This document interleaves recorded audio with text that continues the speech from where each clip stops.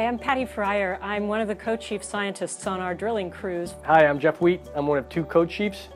We are out here on the glorious blue Pacific Ocean. Right now we just left port and we're heading out to our first site. We are out here in order to study the area where the huge Pacific tectonic plate is diving down into the Earth's mantle, moving underneath the edge of another tectonic plate.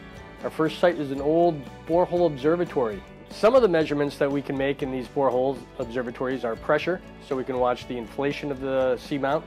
We can put hydrophones in to understand earthquakes and movement of these large features.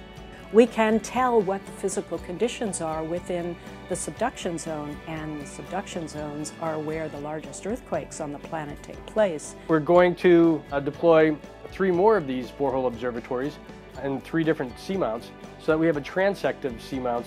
And these observatories will be places where we can do experiments, places where we can measure changes in composition, also changes in how these seamounts form. It adds a whole new dimension to seafloor drilling.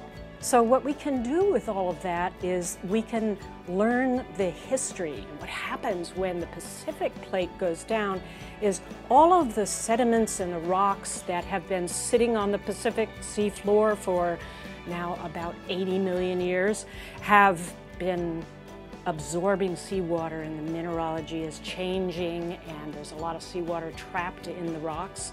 As the plate dives down into the warmer and the higher pressure areas of the subduction zone, all of those fluids start coming out, and the plate above it is fractured, so there are a lot of cracks and things, and this stuff comes up to the seafloor and begins to erupt, building huge mud volcanoes, the largest ones on Earth.